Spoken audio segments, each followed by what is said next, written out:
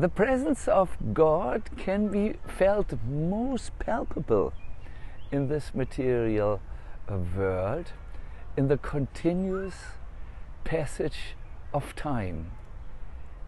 Did you know that every 2 days your gut cells are totally exchanged? Every 2 weeks your skin cells are exchanged. Your bones and your muscles, even your heart muscle, is changing. Why?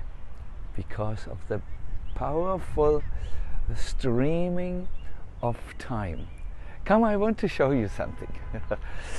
Here, in this Japanese garden in New York, we can see a torii.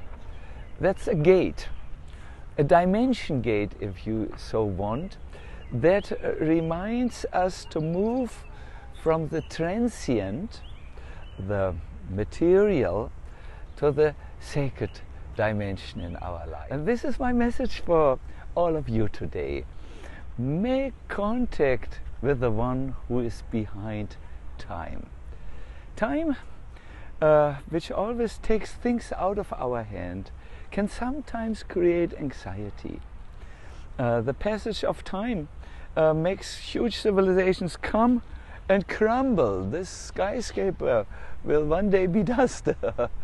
But coming in contact with the one behind time, under whose supervision time works, frees us from all anxieties, all worries.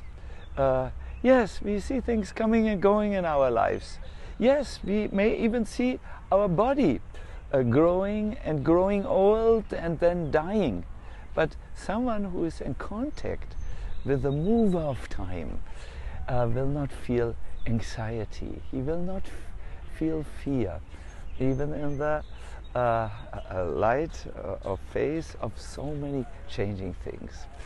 Let us always use this torii, this dimension gate, which helps us to go from the impermanent to the eternal Supreme Personality of Godhead, and rest happily in the knowledge He is here, He is next to me, He is pervading everything like the oxygen in the air.